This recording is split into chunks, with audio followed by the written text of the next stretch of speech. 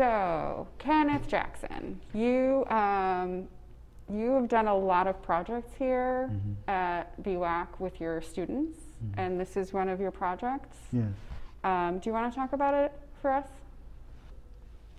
This is, my school, which is PS 106, and this is IS. Some of these students that are here are my past students. Oh, okay. This is like 6th grade, 7th grade, 8th grade. This is like 4th and 5th grade. So some of these students were in my class in 5th grade. Wow. So they went on to the intermediate school. So I'm still showing their work. Are there some students' works like here that are also students' works here? No, I don't actually have that. I sort of looked at this and just picked out the ones that grabbed me the most. Just following the lesson. The lesson is not an easy lesson. You have to paint from life. We learn about a still life, and you have to paint from life, and you also have to use oil paint. Oh, oils are really hard. But this is the oils that you wash up with soap and water. Okay. So you still have to learn how to do it. Now this one was not done by a student. This was done by a paraprofessional. Now he worked in the class with the students, but this is all student work. Okay. And so these are the same subject matter. This one is the same as that. This is the same as that. This is a different one, different one, different one, different one. These are the same, this is the same, and this is a different one. But I try to get all the students to look at things a certain way. Once you start looking at it, you can make your art what you want. If you want to just concentrate on one part, you do that. And you accentuate that. They have such a problem with drawing from life that they'll draw little tiny, tiny things. And I said, you have nothing to paint. So now you have to work big, work from the center, work out. If you have to go off the page, go off the page. But the joy of painting on canvas is that you paint the whole canvas. Yeah.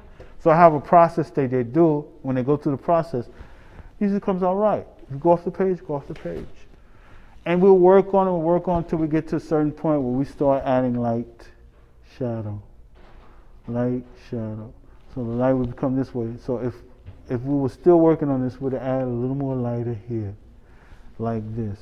So I had him go back in, put the light here, put the light here, put the light here. So it's like showing them how to paint white. So if you're going to paint something white, you have to paint it gray first. Or you're going to paint this white. This is like I have a blue skull. So paint it blue first and then put the white on top. And that's how it works. You learn how to work with lights. This does so much for them. They don't even know it. Yeah. It's like I don't have to tell them, it's just do it. But it does so much for them and how you look and how you see. And then when you get to this stage where you're just doing art, like this artist we're following is Jonathan Green. He does this style of work. But even when you're doing this, it works.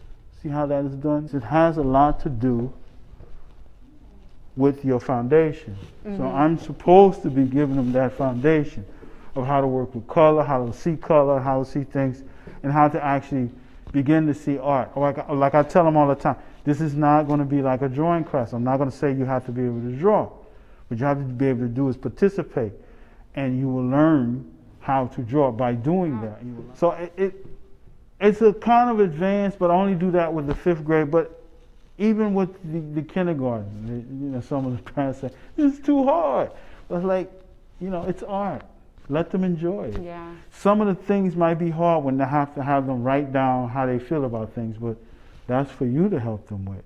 But when I see students do stuff like this, and I think this coming from him that did this, it's great. And this is the best piece he's done. And I had to make him finish it.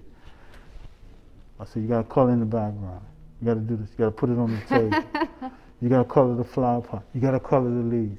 Look what he did when he colored the leaves. Look how he did the bird. And this is that, there's a mannequin's head. This is the mannequin. Look how he put the eyes on it. It's beautiful.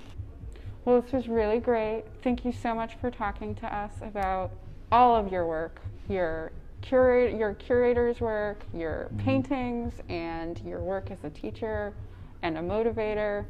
Thank you so much. You're welcome. Thank you. Yeah. Thanks for this.